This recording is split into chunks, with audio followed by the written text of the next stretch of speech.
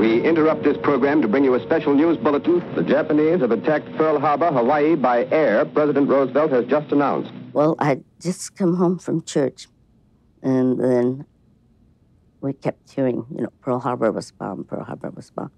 I had no idea where Pearl Harbor was. My geography was not that sophisticated.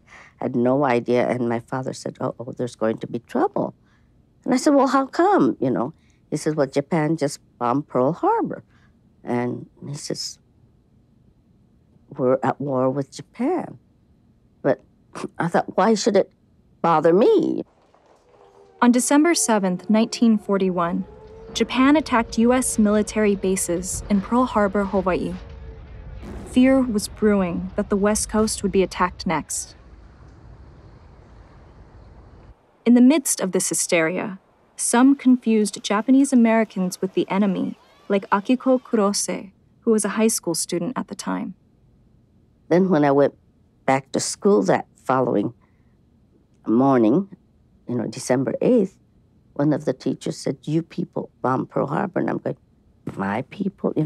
All of a sudden, my Japanese-ness became very aware to me, And then that I no longer felt I'm an equal American, that I felt kind of threatened and nervous about it.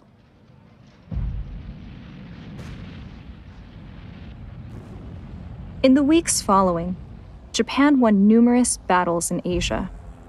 Newspapers were filled with these reports, along with sensational rumors about Japanese Americans spying and sabotaging military bases. Even Dr. Seuss, the famed children's book author, who was generally liberal in his views, penned political cartoons that cast suspicion against Japanese Americans on the West Coast.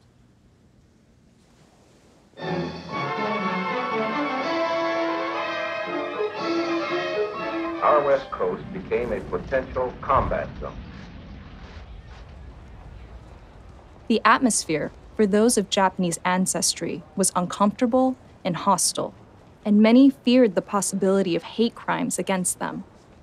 We lived in mortal fear. We laid out our plans. Should they come and attack and we had nobody to help protect us, we would run in a certain direction through the cattle field, which was nearby, and we would hide behind these old wooden fences that were, from my bird's eye view, was about 8 to 10 feet high, And we knew where we were all going to hide and try to defend ourselves.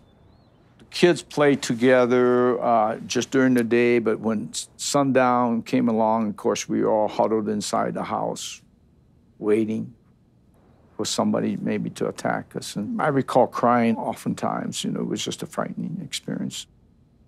Influenced by intense political pressure from West Coast politicians, farmers, and labor unions, the president signed Executive Order 9066 on February 19, 1942, 10 weeks after the Pearl Harbor attack.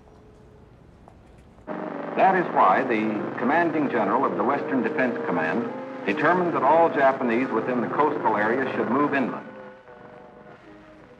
As a result, the U.S. military removed and incarcerated over 110,000 Japanese Americans from Alaska, Washington, Oregon, California, and Arizona.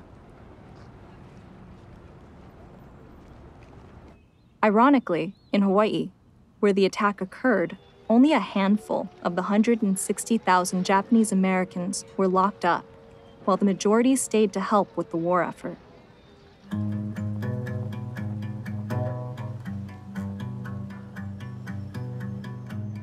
By the end of March 1942, the Army started forcing out Japanese American families from their homes and communities.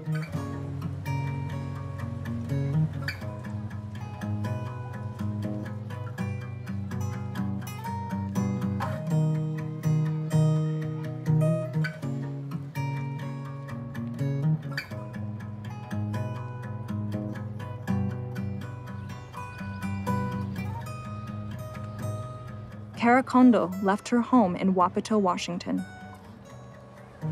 As we pulled out, I can remember my father holding on to the arm of his hard seat, The blinds had been withdrawn, but you could, before they did that, you could see the shadow of the Mount Adams and the sun behind it.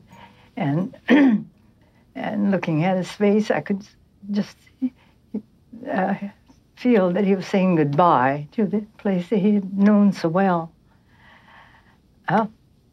Pictures like that, just really, when you think about it, were very sad, but it was such a, it's hard to explain the kind of feeling, the atmosphere of that time.